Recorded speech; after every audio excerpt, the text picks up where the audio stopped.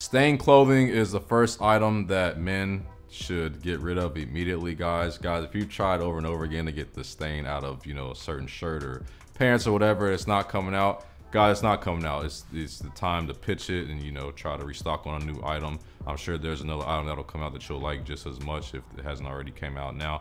But, when you have clothes and you wear them with a bunch of stains on them, it just looks more of like a raggedy, unkept look. So make sure you guys are doing your best to avoid stained clothing. It's not a very good look. Doesn't really, present yourself to the best of your ability. The next thing that men need to be throwing out immediately is clothes that have lost their shape or been stretched out. So I'm talking about any of those clothes that you've put on the wrong hanger, that have been stretched out, that have been tugged on unintentionally, that have lost their shape, unfortunately. Guys, once a clothing item loses shape, it's usually not coming back. So there's another opportunity where you guys need to, start to develop that, relationship where you can get rid of a piece of clothing that you may like, even though it doesn't look good on you anymore. It's time to get rid of it. You can replace it easily. I'm sure, like I said before, something will come out that you'll like just as much or even better. Sweaters are another one as well I see guys wearing because they're hanging them incorrectly, so they have the little shoulder points on them. Once this happens, guys, it's time to get rid of them. So make sure you guys are avoiding this as well. The next one on the list is socks with holes in them. And I will admit this one does sneak up on me a lot, especially when I get the little small holes in my socks. So I understand you guys that are doing this. So just make sure you guys are being cautious about it. Make sure you guys are checking your socks every time you put them on. But guys, for you guys that are wearing the socks with like the huge holes in them where you can like feel the air coming through your feet, this is completely unnecessary, and it's, it just doesn't look good, guys. You don't want to be feeling, the ground, the sole of your shoe as you're walking when you have your shoes on with those, ripped up socks. Just start to become uncomfortable, and no one wants to feel, unnecessary air coming through their socks. Plus, it just doesn't look good in the first place. So make sure you guys are throwing away those socks with holes in them.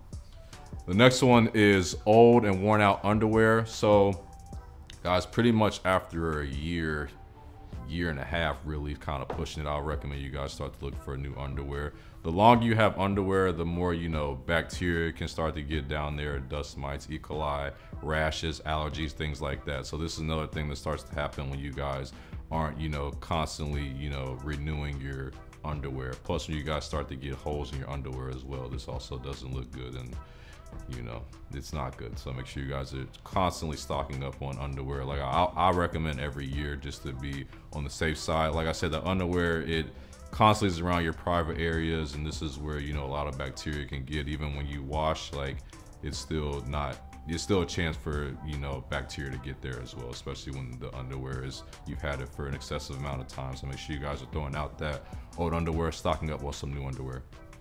The next one is worn out shoes. So this is another one, guys. When you have some, great shoes that you like and you're having a hard time getting rid of them because you wear them a lot, they're your first loves, and, all the excuses that you guys have come up with. But guys, once the shoes start to become, super dirty and they look, like the soles are starting to tear apart, bottoms are coming apart, laces are starting to rip up, shoes starting to rip up, it's just time to get new shoes, guys. It doesn't, present your best self accordingly. So it's nice to just restock. If it's a shoe that you really like, just get a new pair of shoes and you'll feel a lot more better about yourself, and you'll just have a much more cleaner look as well.